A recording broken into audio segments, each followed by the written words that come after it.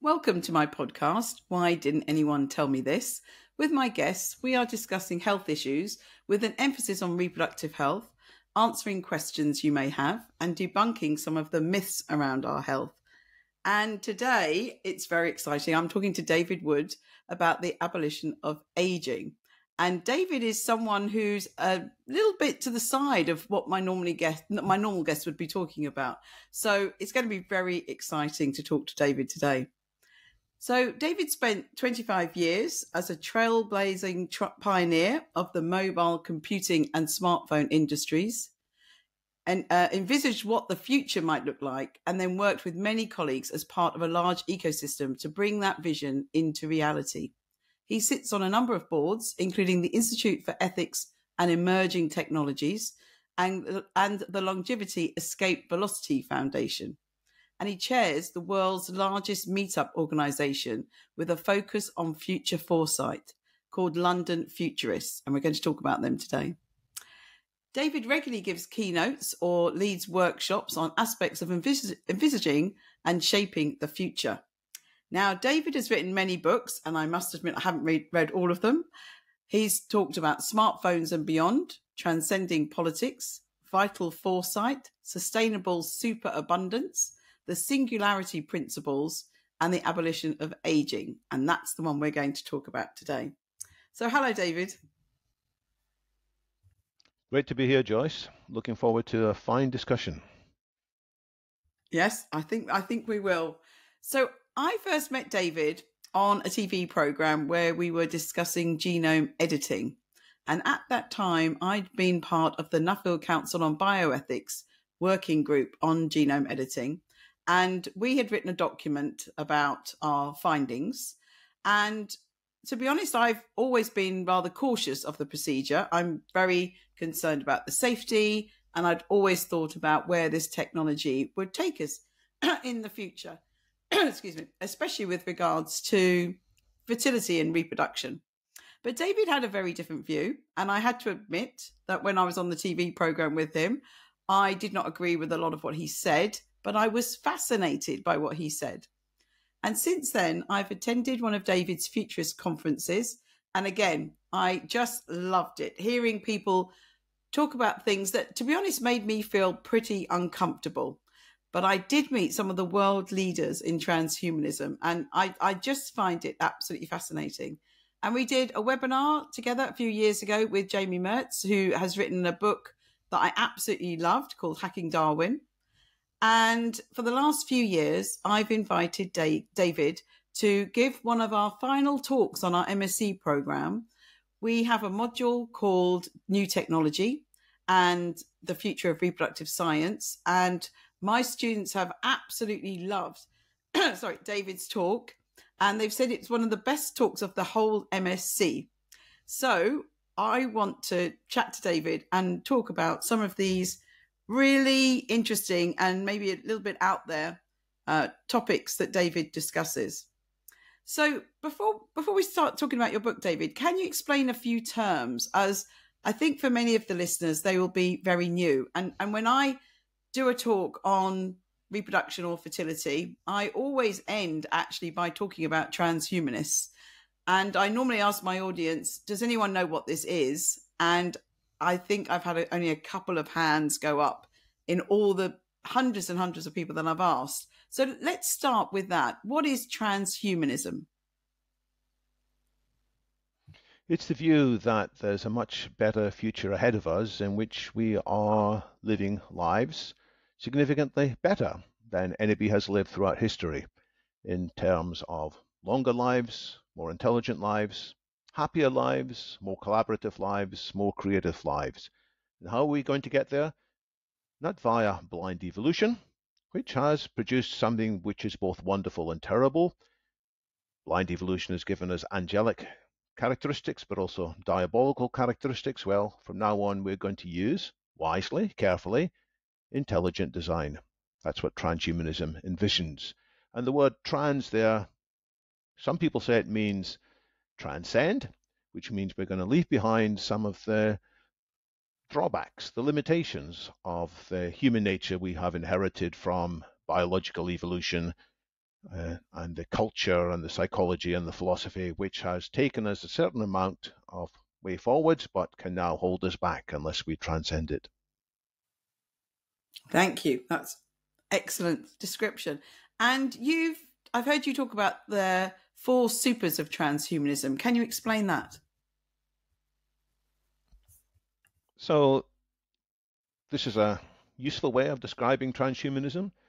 We talk about super longevity, which means not just living well to the age of 85, which is what most people in the Western world seem to hope for, but we can live well indefinitely, hundreds of years, thousands of years, if we wish, not just with an extended life, but with an expanded quality of life. Then the super intelligence, which means leaving behind many of the negative aspects of our thinking, which people call cognitive biases, or sometimes people call stupidity, individual stupidity or collective stupidity. Things that sort of were useful in evolutionary timescales, but which are very dangerous in the much more powerful, much more connected world of today. That's super intelligence, transcending our rationality. Super happiness means leaving behind our evolutionary instincts, often to egotism, to depression, to envy, to dominating and abusing power. So we can look forward to having a richer all-round happiness. And then there's super democracy, which means that our relationships bring out the best in all of us rather than we abuse each other through deception and so forth. So all of these things are possible if we wisely take advantage of some of the fascinating and fast-moving new technologies that are within our grasp. Thank you. And so you run the London Futurists. So tell us a bit more about them and tell us what a futurist is. A futurist is somebody who thinks it is worthwhile to seriously contemplate future scenarios. Some people say, well, future is just for entertainment, and we all enjoy occasionally going to the movies and looking at some wild ideas of what the future may hold. That's useful, but sometimes we've got to be more careful at distinguishing science fiction scenarios which can never come true from science-based scenarios which may well come true, even though they are surprising. So a futurist tries to work out which of these scenarios are credible. Secondly, futurists try to work out which of these scenarios are desirable, bearing in mind that our first reactions are often misleading. Sometimes we have a 3-letter reaction, which is yuck, this is terrible. And sometimes we have another 3-letter reaction, wow, this will be wonderful. But in both cases, these reactions can mislead us because they are based upon intuitions from the past, and we sometimes need to be more thoughtful. So we work out which scenarios are desirable, and most importantly, we want to work out what we can do about it, not just to passively wait for these scenarios to come, but what can we do to accelerate the desirable futures and to delay or prevent and steer away from the undesirable futures. So that's what a futurist in general does. And your London group meets very regularly. You're very, very active, aren't you? We've been running for 15 years, since March 2008. Typically at least one meeting a month, sometimes more often. These days we tend to meet more often online than in the real world, but people keep saying, David, let's have a real world meeting. So there are 1 or 2 in the calendar. And in addition, nowadays we do podcasts like yours, Joyce, but slightly different, where we look at the possibilities of exponential disruption. So we do a podcast once a week, which I encourage people, once they've listened to all of yours, to find some time to listen to some of ours. That's the London Futurist podcast. And then there's a newsletter which comes out several times a month on my views on some of the projects and meetings that are going on around the world, not just the London Futurist meetings, but others that I consider to be interesting to the readership. Excellent. While we're talking about futurists, let me bring this in now. So we had some conversations about the Black Mirror series. It's something that certainly my kids don't like to watch many programs with me, but they do watch Black Mirror, and they're pretty. Some of them are pretty out there, and I think what I love about them is they really make me think. They make me think about, well, this could be possible, that could be possible. And I always think it's important to see how in television and in film and in other sorts of media, we are portraying different scenarios, such as, for me, reproduction or the future or whatever it may be. But what's your view? Have you I think you've seen some of the Black Mirrors. What do you think about it? A great piece of TV, usually. I haven't watched the most recent series yet. People are giving mixed reactions about it. Well, I shouldn't be too dissuaded by these reactions. I should make my own mind up, and I will in due course. So I've watched probably 2/3 of all the earlier ones, and some of them are really good in the sense that they paint a picture which we ought to think about. I'm thinking, for example, of one called Be Right Back, in which, spoiler alert's coming, sorry, a person is killed in a road accident at a relatively young age, but there is an image made of him for his wife of the kinds of things he might say, and in due course there is a robot made that resembles him and looks like him, and he's not quite the real person, but he has sufficient characteristics. Something like this is probably going to be available not too far into the future, at least the audio conversations with our loved ones. Do we want this or do we not? And the program leaves it nicely balanced. You can see some of the upsides and you can certainly see the downsides. So that's one example. There's another episode I remember in which it turns out that two people are being evaluated for their possible romantic compatibility over a long period of time. And this all happens by the software creating virtual realities and watching how these characters react in long virtual reality scenarios of weeks, months living together. And this all happens in real time within seconds. And at the end, the software says, right, you two are a good match for each other. Well, we don't quite have this yet, but this big business software that picks people to spend romantic time together or other intimate time together.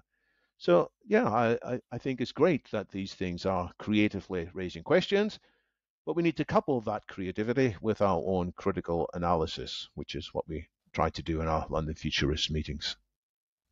Excellent. Yeah, I think that some of the Black Mirror that deal with tech, I sit there and think, wow, that's an amazing idea, but I could really see that happening relatively soon, even in my lifetime. So I think they're important issues to think about. And before we get into your book, two more definitions for the listeners. Humanity Plus, which I see a lot, and the singularity. Humanity Plus is the name of an organization which used to be called the World Transhumanist Association, set up in 1998 by, as it happens, two people who were in Britain at the time. And it's evolved. And the word transhumanist has mixed views. People sometimes say, oh, it's a bit geeky, it's got bad connotations, let's find a new word. And so the organization said, let's rebrand ourselves. This is more than 10 years ago now, as Humanity Plus, which says we're going to have all the good aspects of humanity and enhance them and leave behind some of the negative aspects, the bad things that we do to each other and to ourselves. So that's an organization, Humanity Plus. And sometimes instead of talking about a transhumanist future, for variation, I'll say, let's have a Humanity Plus future or a Human 2.0 future. Then there's the concept of the singularity. And this could take us a bit longer to get into, but basically it's the idea that we humans will be overtaken, perhaps quite soon, by a new sort of species, namely artificial intelligence. And we will become the second most intelligent species on the planet because AIs, which today can outperform us in many narrow fields, in the future it will outperform us in every field of thinking. It will be able to anticipate all that we are thinking of, and if it wants, it will be able to outmaneuver us. And just as we humans, we are the ones who are determining the fate of currently the second most intelligent species on the planet, the chimpanzees, the gorillas, and so forth. The fate of gorillas and chimpanzees is not in their hands. It's very much in our hands. Well, in the future, after the singularity, if we're not careful, we will be entirely at the whim of what the artificial general intelligence decides to do.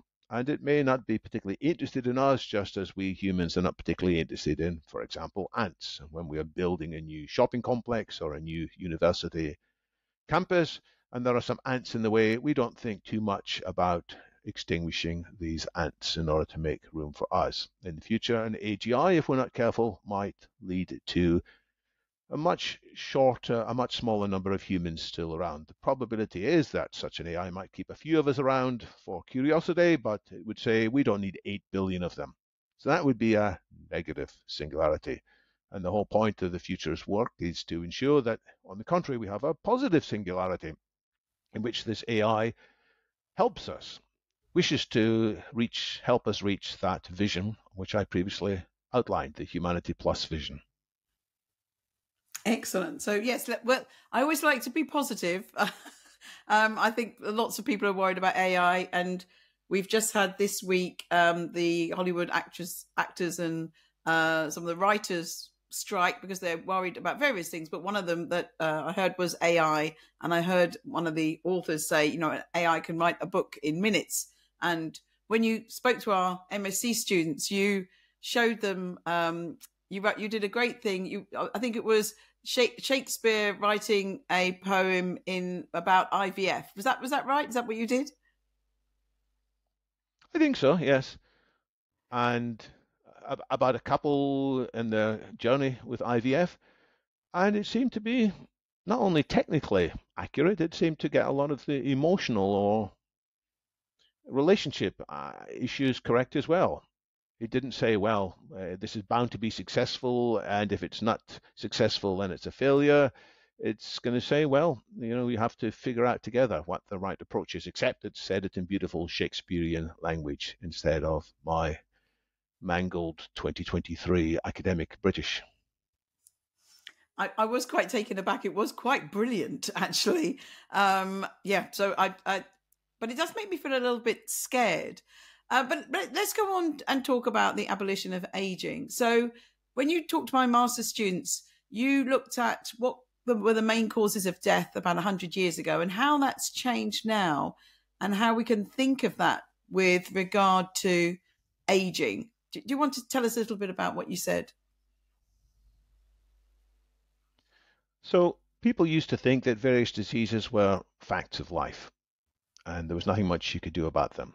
What tended to kill most people for most of history were things like tuberculosis, diseases of the intestines, the digestive systems, gastroenteritis leading to diarrhea, influenza, pneumonia, malaria, and so on.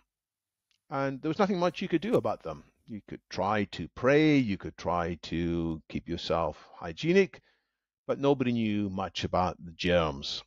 And if they did know about germs, there was still nothing much that could be done about them. So that was the main causes of death 100 years ago. And these diseases still kill far too many people, but it is, at least in most developed countries, a fraction of the number of people die from them. As a result, instead of the average lifespan being somewhere between 30 and 40, the average lifespan is now around the world more than 70.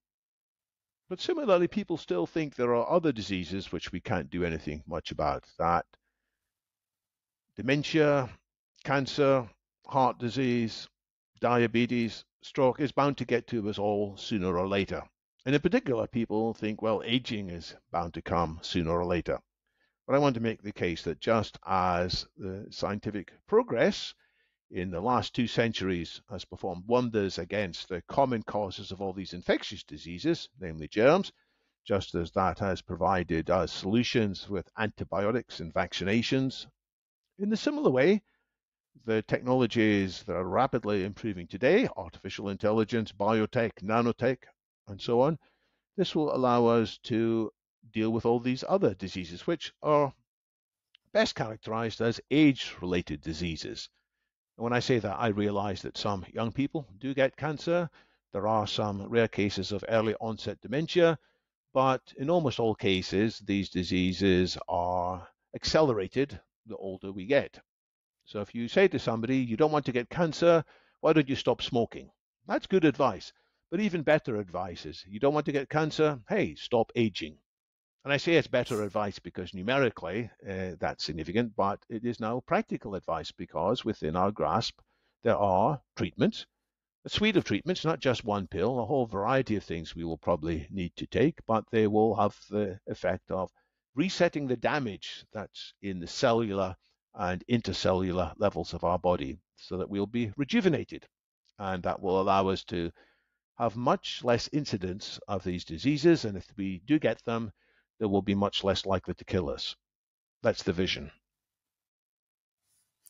Thank you. And in your book, you talk about the Rejuveneering Project, and that it's not going to be a simple thing. As you've said, it's not going to be one pill or one thing that we have to do. So tell us more about that. Well, actually, the solutions to the infectious diseases were complicated as well. We can now look back with the advantage of hindsight and say, hey, tuberculosis is no longer anything like as bad as it used to be. But actually, some of the early treatments of tuberculosis did not work. Even the person, his name was Koch, the German scientist, Robert Koch, he discovered the bacillus that was responsible for tuberculosis, but the first two things he promoted as cures for tuberculosis were nothing of the kind. They arguably made things worse. So he became a controversial figure, despite his brilliance as a scientist.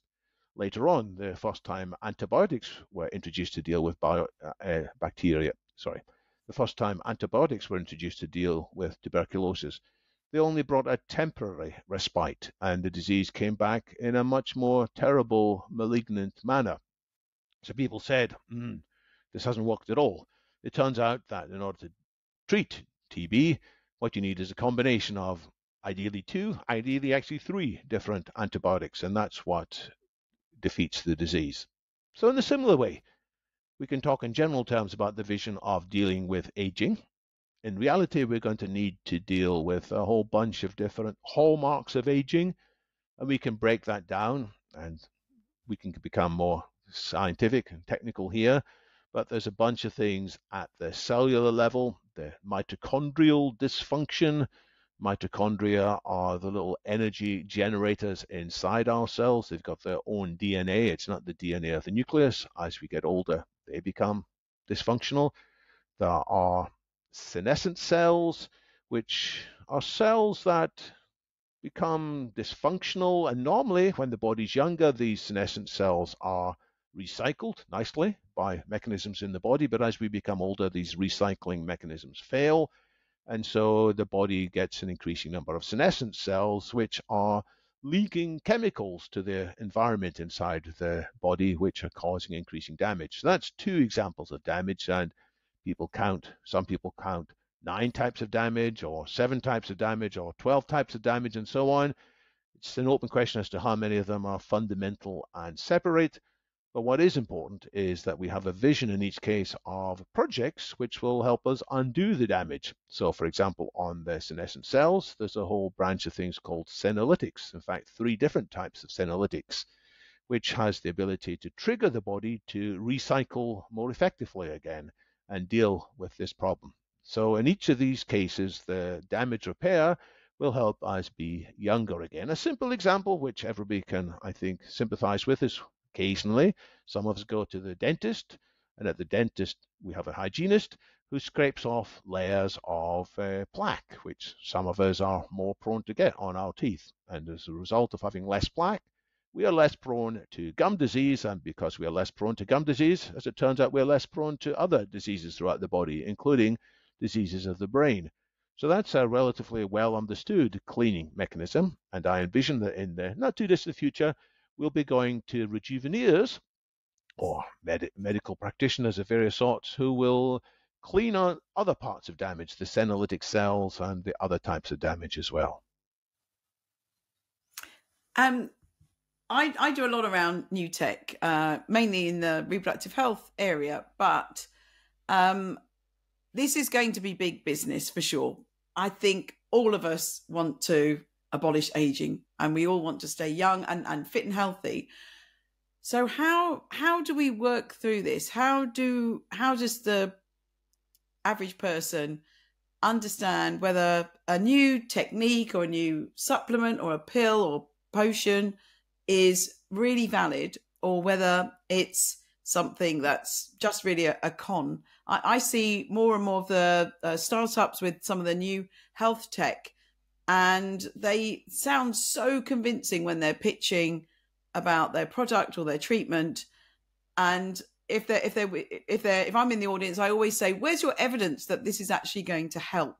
So finding evidence and doing clinical trials to see that your therapy or treatment is going to improve the person's health takes money and it takes time, and it doesn't really get done. Even in the fertility field that's really rich financially, we have a big hole in the clinical trials that should be done, and treatments are offered to many, many people. So how would we know when we're sitting at home and we see an advert on Facebook for, an example for women is every day there's serums and things that are going to make you look younger. And if you do this to your face and go and see this person and they'll peel it off and do this. Oh, there's crazy things for women to look younger. So how do we work out how do we get through this noise and really know if something's really valid?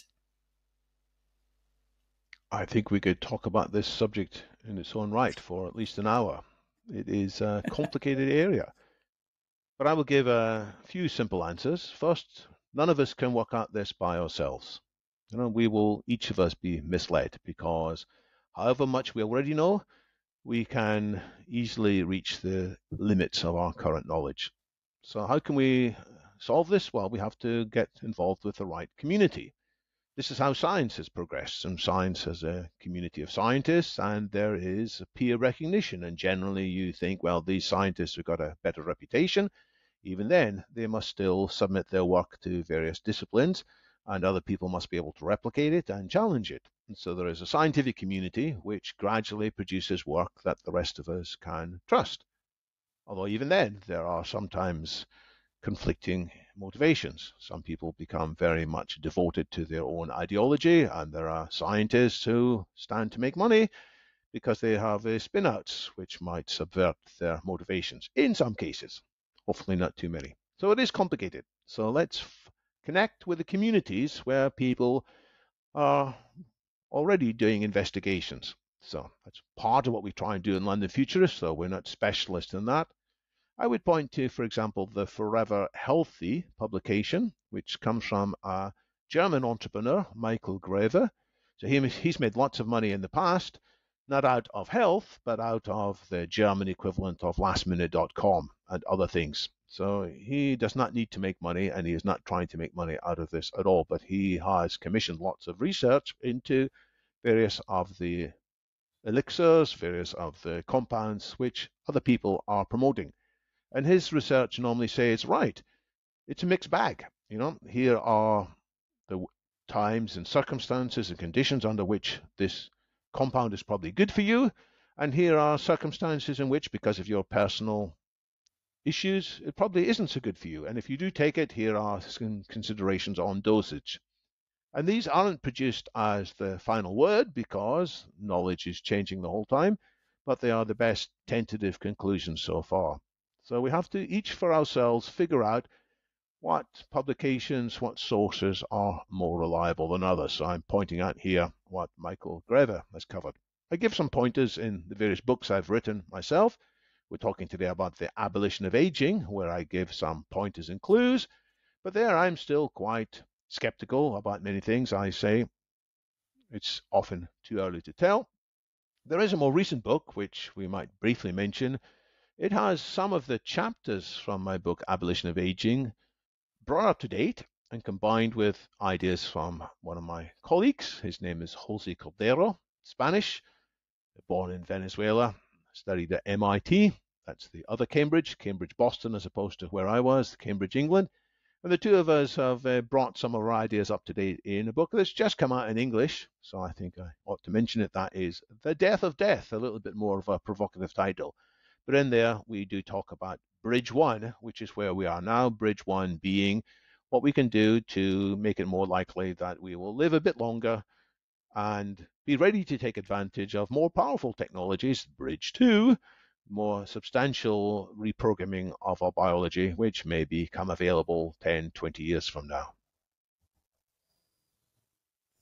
Thank you. And in your book, your advice is be ready to revise our opinions and options as new evidence comes out. And that's what I tell my students the first day they arrive. As a scientist, we have to revise our opinions of everything as new research comes out. So we should be questioning all the time and be ready to change our mind and stand up and say that.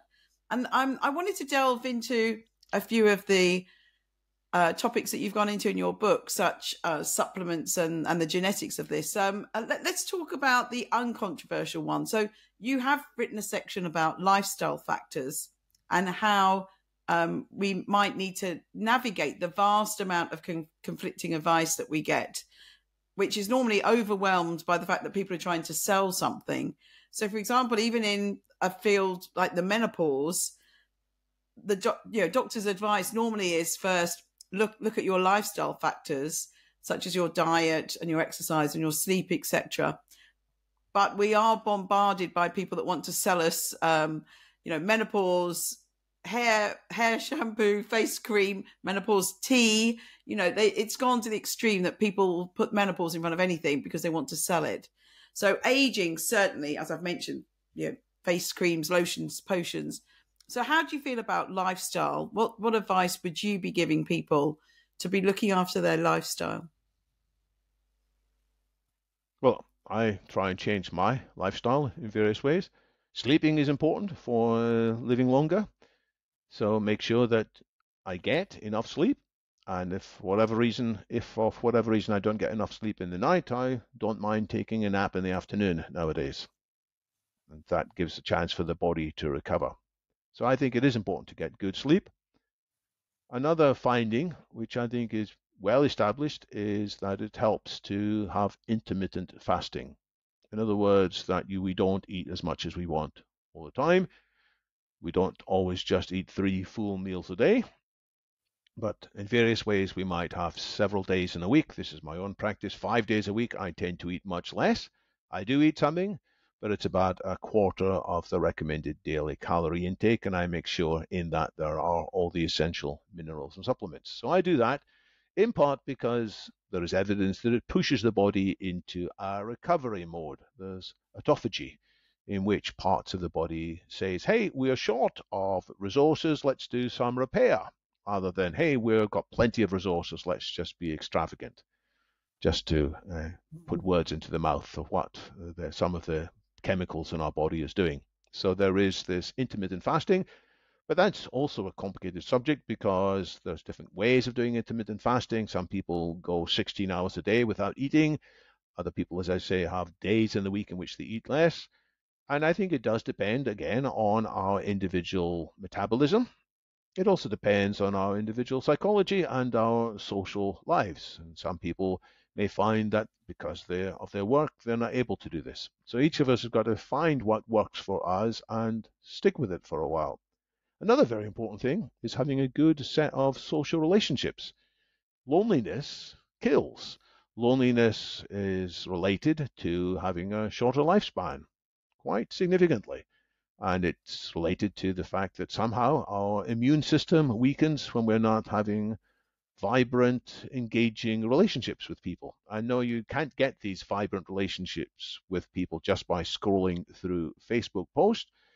There's nothing wrong with having some interactions online, but they've got to be personalized and they've got to be real. And some of that triggers the body into keeping us partially young as well. So these lifestyle matters are important.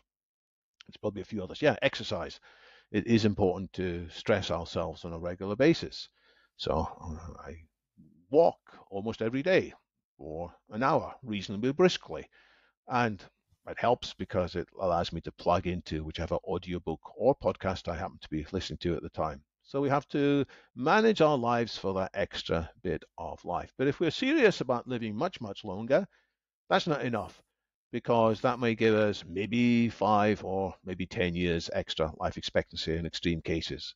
Far more important is to bring forward the time at which longevity escape velocity, that's the treatments which will allow us in principle to live indefinitely, we should bring that forwards. And if that's maybe 15 or 20 or 30 years in the future, it's far more important that we can bring that forwards. And I think that by the right actions, by the right investments, by the right research, by the right collaborations, we can bring forward the date in which that occurs. And so more of my effort is on that than on just my own lifestyle. How will that look? What sort of things are you think bubbling under that's really going to be the game changer for aging? There's lots of interesting things happening.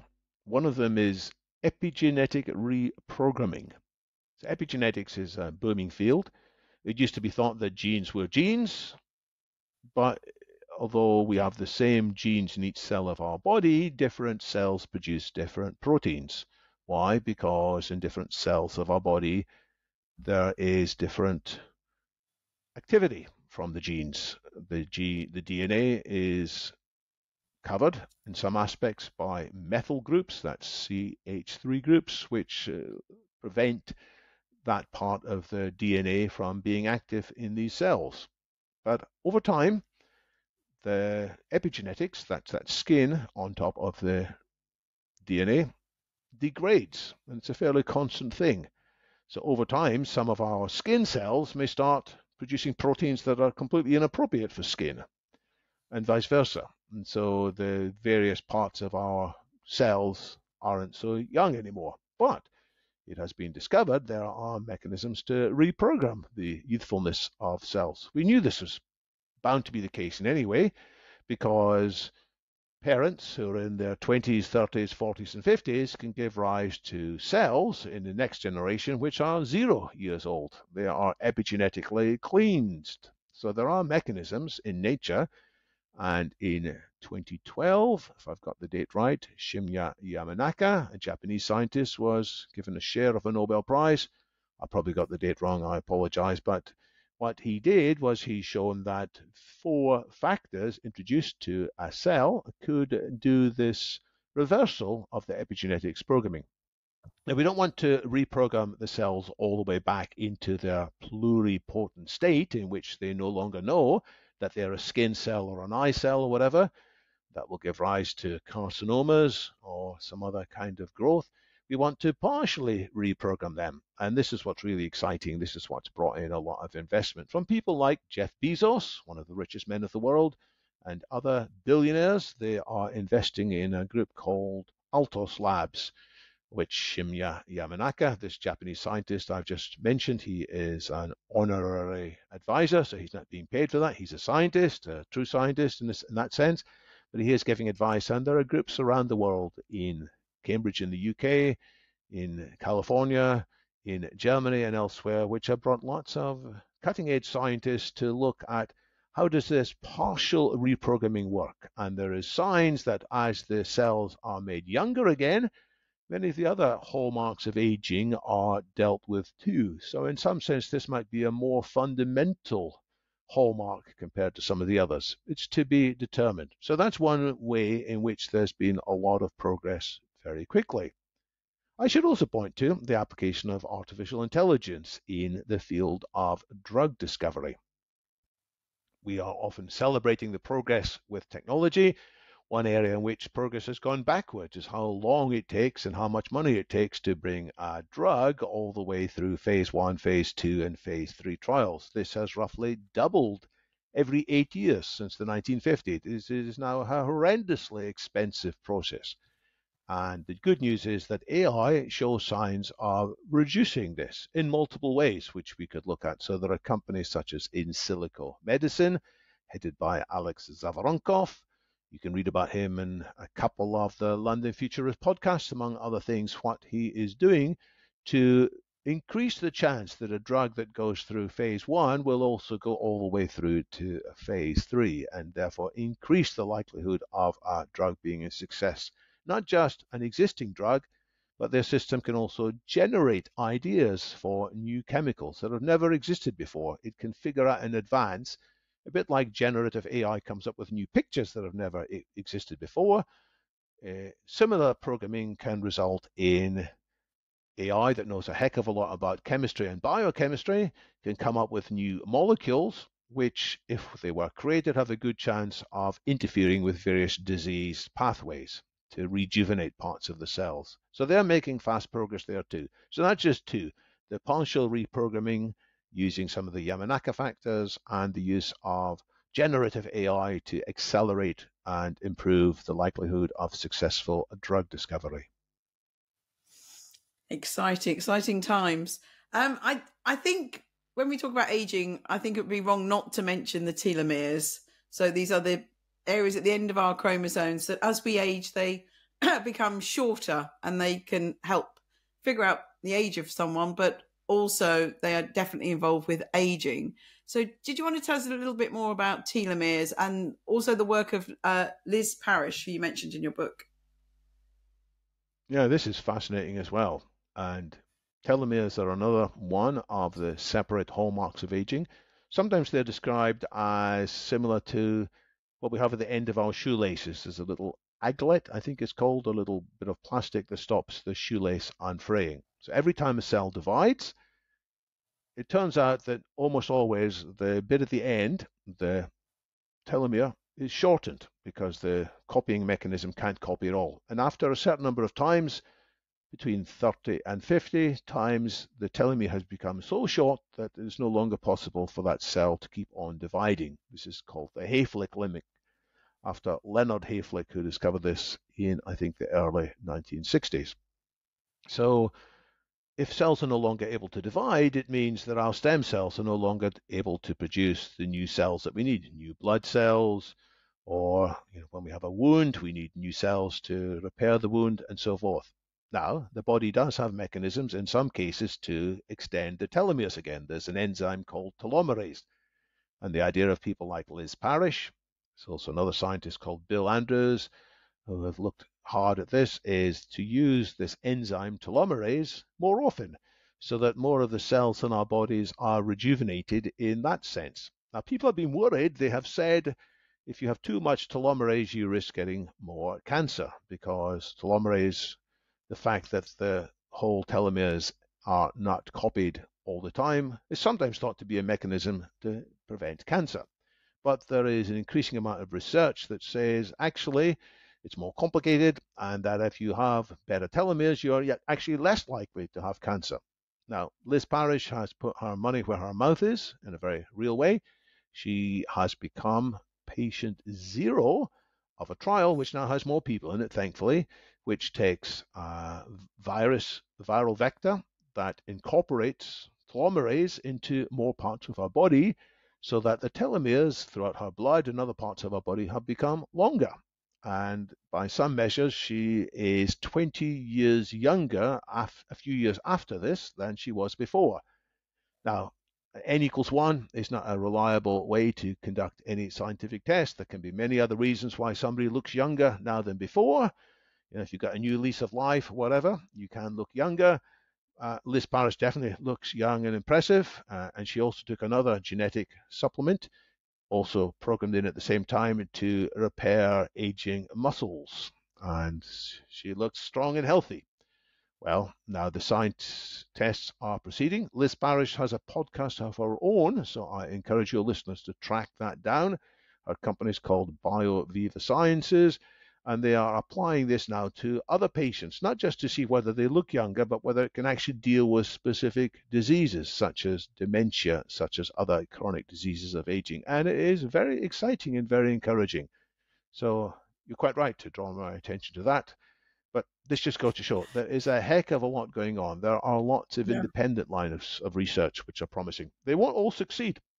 Many of them will turn out to only take us so far along the curve. Many of them will have side effects, like some of the treatments for TB that I mentioned turned out to be not so promising as people had initially hoped. But that's what engineering is about. It's figuring out the right combination of treatments so that we will no longer be victims of the dementia, the downward spiral, the incontinence, and all the other drawbacks of aging.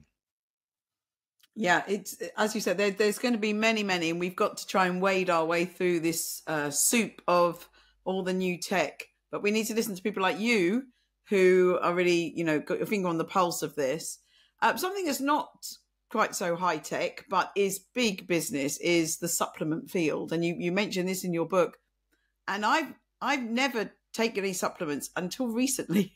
I was always arguing against it. I did a biochemistry degree. I was always told that, we've got to be very careful with things like vitamins and antioxidants. They are powerful. And if we can certainly overdose on some vitamins. And I'll come back to what you said in your book about that. But recently I have, in the last few years, I've started taking collagen. I read up on it. I wasn't really that bothered about what I'd look like. It was mainly for my joints. When we met, I told you I've been having sore knees recently. I do a lot of sport. I do a lot of jumping sport. And I run. So I was a bit concerned about those. And I didn't actually notice any effect on my joints, but people said I look totally different. Loads of people, everyone says, "What are you doing? You're looking a lot younger." And people thought it's because I've been cold water swimming a lot, which I think really helps the circulation, etc. So I don't know. I am still taking it. But then since I've seen you, for my knees, I have now had a steroid injection in my knees, and I only had it done 4 days ago. I've got new knees. I've got no pain. I feel totally mobile. So I think there are some things that we can do on a much cheaper level than something like trying to extend our telomeres, etc. But as you said, you talked about some experiments in your book that have been done where people were taking high doses of vitamins and antioxidants. And in some of the studies, they actually died younger than in the control group, especially relating to heart disease and cancer. So can you tell us a little bit more about your views on supplements? Well, the first thing I would say is that we are all different, and somebody may have sore knees, and one person has a good treatment for sore knees. It works for them. It doesn't mean that it's the right treatment for somebody else. I almost had steroid injections for my knees a while ago. One doctor said, well, maybe this is the best approach, and another doctor said, no, you should go and see a physiotherapist for a while. And I did find a physiotherapist who gave me various exercises, and my knees are much, much better as a result. So I managed to not have that treatment, but I'm not saying it's a wrong treatment in every case. There may well be cases when it is the right treatment. Now, the cases of vitamin C, there was a movement for a while. There were lots of books inspired by a very brilliant man, Linus Pauling, who is, I think, the only person to have got a Nobel Prize twice singly. There are people who've got shares of Nobel Prizes twice, but no Linus Pauling, who, by some measures, if you look at what he did in his career, some people have said he could have won the Nobel Prize 5 times for the amount of brilliant work he did and discovering the structure of the chemical bond, and I forget what else he did. I've written it all up in the section in my book, The Abolition of Aging. But he had the idea that vitamin C was the best solution to avoiding cancer. And he got contacted by some doctors who persuaded him of this. But other people looked at the evidence and said, well, frankly, this is not a proper double-blind test here. You are selecting people to treat because you think they're more likely to fare well.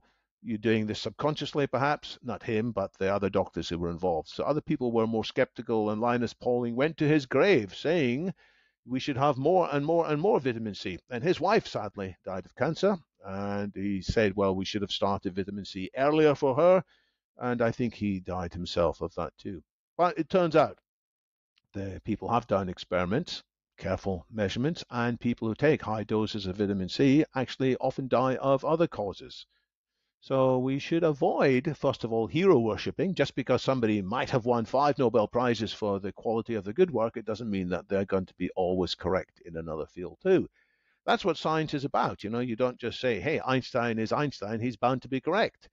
I mean, Linus Pauling's got that wrong, and he got several other things wrong too. So that's why we need the whole scientific community.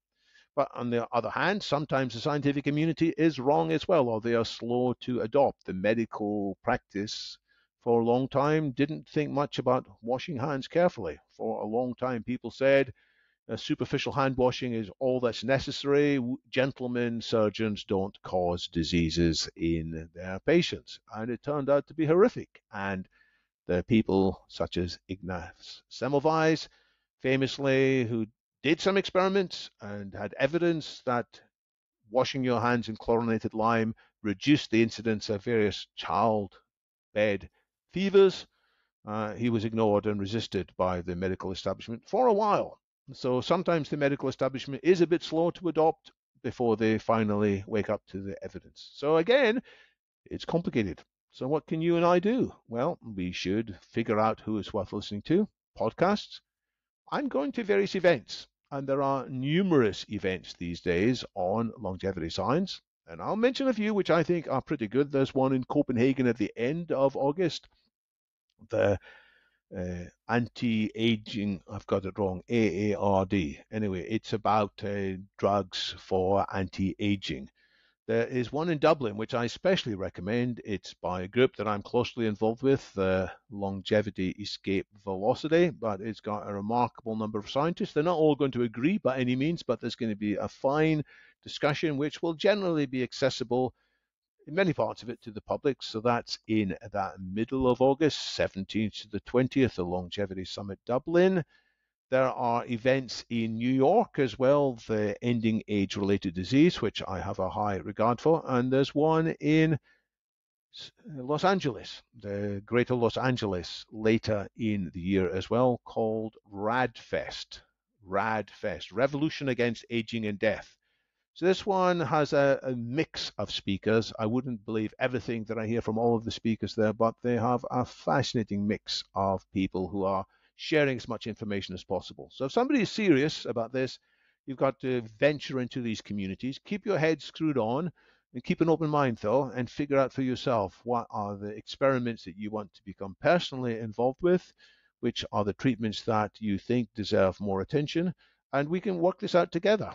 I really mean that. I don't think this is just for the so-called experts. I think people who are smart enough can learn some of the science, and you can learn some of the science from the books I've written, Abolition of Aging, The Death of Death.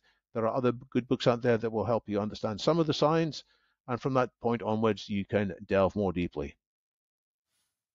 We're all aging, so it's probably an interest to everybody. I'd be amazed if they weren't. I'm certainly interested. And if some of those conferences you mentioned will have some of the talks open to the public online or recordings of them, yes, we can share that information and we'll put it in the information that I load with the podcast. So that would be really, really interesting. That's what I've been doing. I've been listening to you, coming to your events and thinking more about it. We're both, I hope you don't mind, we're both the wrong side of 60. And, you know, we know that if we don't look after ourselves, that there's only one way to go. And you've said this, and I think it's really important. We are all individual. And in your book, you talk about personalized medicine as well. It depends on our genetics, how we were raised, our lifestyle, our weight, so many things affect us and how we react to different treatments. And that's going to be the same for aging. So it's really, really important. So I wanted to move on now to ChatGPT. So you talked about this in the lecture to my students, and I had started that module, the new technology module, right at the beginning with engaging with ChatGPT with my students. They looked a little horrified. I think they thought I was trying to catch them cheating. I don't think it's cheating. I think with these technologies, we're here to learn. They're learning at the university. And I think we need to embrace new technologies and see how we can fit this into the learning environment. So lots of people, actually, even some of my fellow academics, don't know what ChatGPT is. So do you want to, again, we could all talk for an hour on ChatGPT. We're just going to talk for a few minutes. But in a summary, what is ChatGPT? It's a language model that has been trained by studying vast amounts of text. So it has read huge amounts of books, it has read huge amounts of Wikipedia articles, huge amounts of online forum discussions. Increasingly, they're going to listen to transcripts of podcasts, transcripts of radio shows. So it's learning how humans tend to converse. It's learning to predict after a particular part in a sentence what's likely to be said next. And it's done this via some very clever technique called transformers, which is a particular algorithm that was invented inside Google in 2017 that enables self-supervised learning. In other words, the system no longer depends on humans to go and annotate all the data beforehand to say, this is a cat, this is a picture of a cat, this is a picture of a dog. It's able instead to search, and it will spot by itself the patterns, the ways in which pictures tend to be formed, the ways in which text tends to follow on. So it's not memorizing text and regurgitating it. Instead, it is somehow managing to abstract the patterns in pictures and abstract the patterns in text in a way that has surprised even the people who have created it. When you do enough training with enough scale, with a large enough computer system, and then ask these systems puzzles, they can work out the answers even though the answers depend on background knowledge about the world, which is not present in your puzzle text itself. In other words, they have got increasing amounts of common sense. And often, if you're not paying attention, you can think that you're coming up with text that a human has written, but it's not from a human, it's written by this AI system.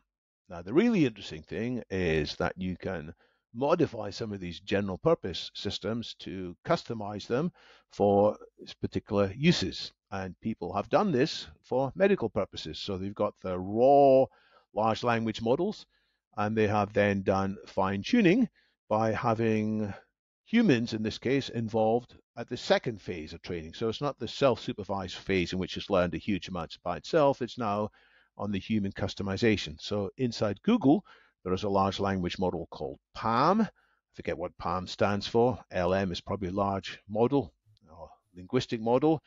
And they have a system in which has customized it for medical usage. And they have gone through two versions of this, MedPalm and now MedPalm 2. And what you can do with this is you can set it exams which are challenging for medical students, really challenging for medical students. And there are two types of questions. There are the multiple choice questions where there's a long question and there's maybe 9 possible answers. What's the right conclusion? I haven't a clue. When I look at this myself, it's full of medical jargon. But the system is able, in the latest incarnation, to score 80% correct, where the human pass mark's about 60. And so it's able to do this remarkably well. It's not memorizing all the questions, as I say, because you can make up brand new questions and it will still get 80% of them right. So this is remarkable. And even more interesting is a different kind of question in which you get a set of medical information, and it's got to produce some text summarizing all the considerations that a patient or a clinician may bear in mind. And not only is it good at answering the first sort of questions, it is, for many circumstances, at least as good as a normal clinician, a human clinician, at providing the advice, not just in terms of medical accuracy, but also in terms of empathy, in terms of being a human friendly, so that if you had this, you would feel as a human that your individual needs were being taken care of. You weren't just getting, quote, a robotic piece of advice. You were getting an emotionally intelligent robot answering you. So this is changing fast. And people say it's still not quite ready for use in the real world. But my goodness, we have a big shortage of physicians in the UK and elsewhere. We are facing larger queues than ever before.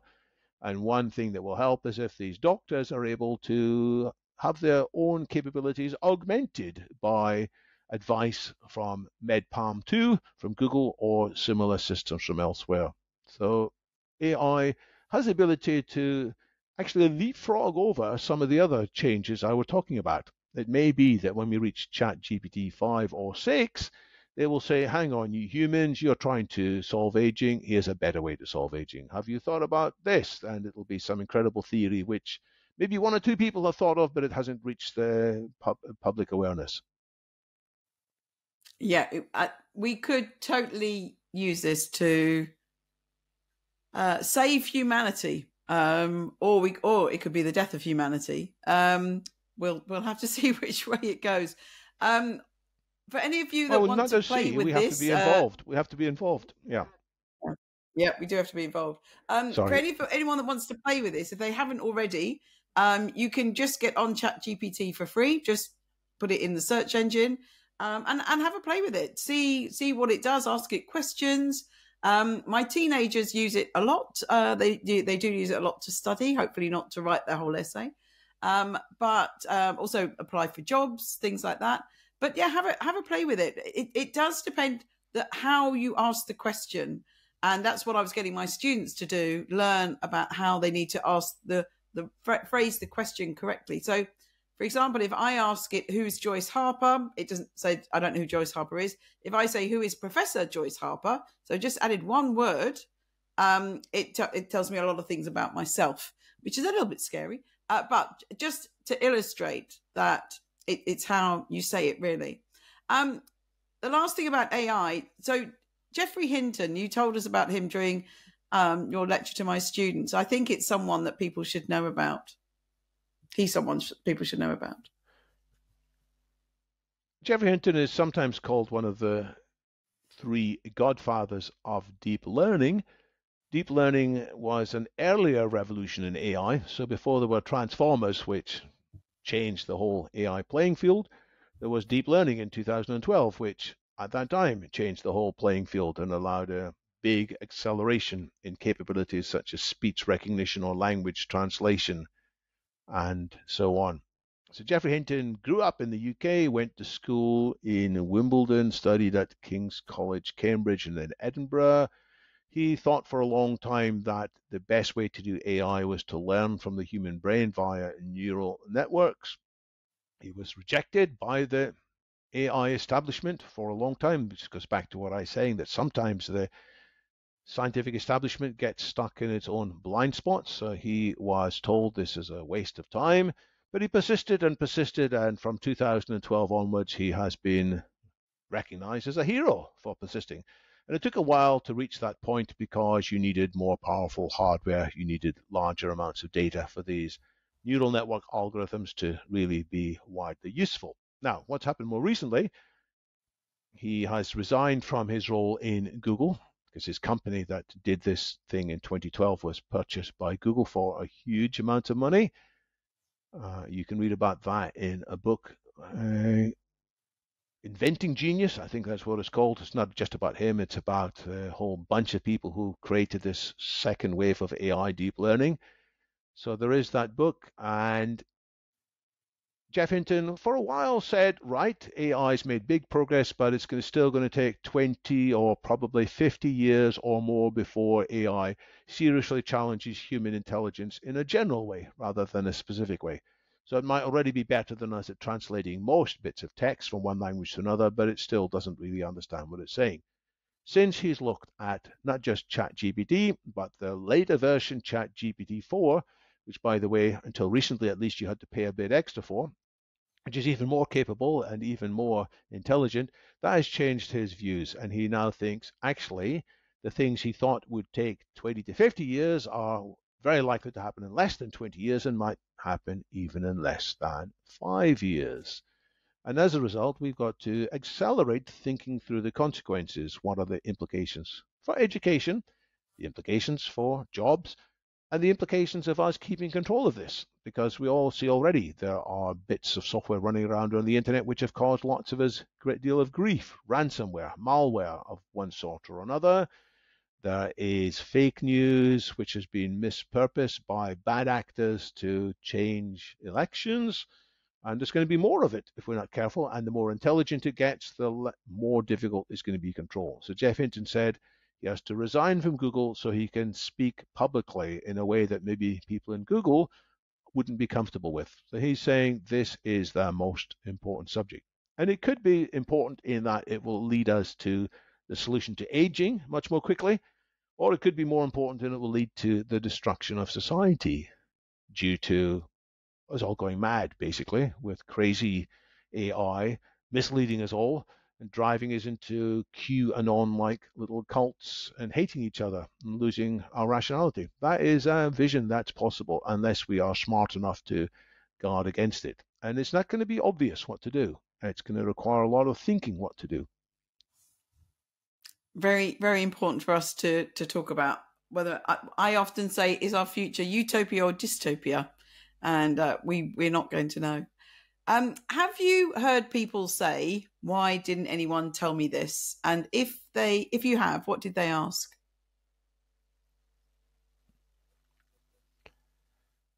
So often people are indeed interested and even shocked when they hear the ideas of transhumanism, first of all.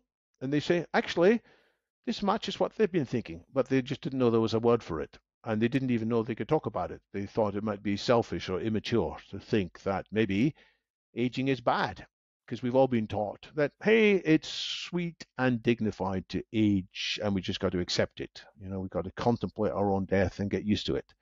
And most people feel uncomfortable at that, but they learn to suppress that thinking a lot of the time. And when they discover there's a whole movement, a growing movement, suddenly it can change their lives. So that's part of what people have been inspired about. And then when I also point out that what's happened in technology they've already known, which is the growth of smartphones, something I was heavily involved with in the earlier years of my life, when I talk about that and people can realize, hey, that was slow and then fast. It was disappointing before it changed the world much more radically. They can realize, hey, the same thing is likely to happen with AI too. It's gone slowly and now it's going faster. It's probably going to change the world much more than even people like me tend to sometimes suggest. So that makes people wake up and change their minds as well. Thank you. And you've been doing a huge amount of work in this area. What motivates you to do this? Well, I'm motivated by knowledge. I'm motivated by progress. And most of all, motivated by the wonderful things groups of humans can do. I'm a big fan of the good aspects of human nature. When we get together and produce art, produce music, produce rich conversation, produce sport, it's wonderful. And especially when we produce science and we produce new solutions. So I want to see more of that. I don't want to see this coming to an end. I don't want to see civilization as itself collapsing, and I don't like it at all when individual humans go downhill and die in due course. So I'm motivated to defeat death. I'm motivated to ensure that we all have life in much more fullness. That leads perfectly on to my next question. What makes you happy, and where is your happy place? Well, I'm often very happy when I'm listening to a book with some ideas that stretch me and help me to see things with a deeper insight. So I love civilization, I love progress of knowledge, and when I'm part of that, I can often feel very inspired. But then, of course, we've got to see it translating into the real world. And so when I see people around the world using smartphones in a very heavy way, I have a kind of an inner satisfaction because that's part of what I envisioned 25 years ago or so, that one day more and more people would use these devices, despite most people saying, nah, they wouldn't want such a device. It would be inconvenient. It would be an invasion on privacy. It would be an expensive waste of time. And I see people converting that scientific, technological, engineering insight into real world positive use.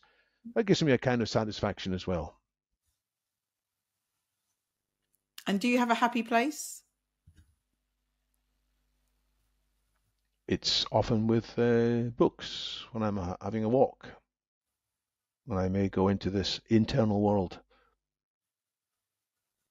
Excellent. Thank you. And your very last question, David, what advice would you give your younger self? To realize that what takes me to a certain level in my life may not be the right thing to take me to the next level.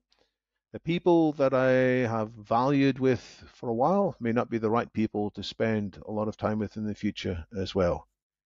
That Yeah, we are in a dynamic, changing situation. And if we really want to come to our full potential, we've got to be able to give up in order to go up. That's very, very good advice. Yes, I'd agree with that. Thank you very much, David. It's always great to talk to you. I look forward to you visiting UCL every year. And I'm going to definitely listen into some of those conferences if we can, and hopefully come along to one of your events again soon. So thank you very much for being on my podcast. It's been a real pleasure. Thanks for having me.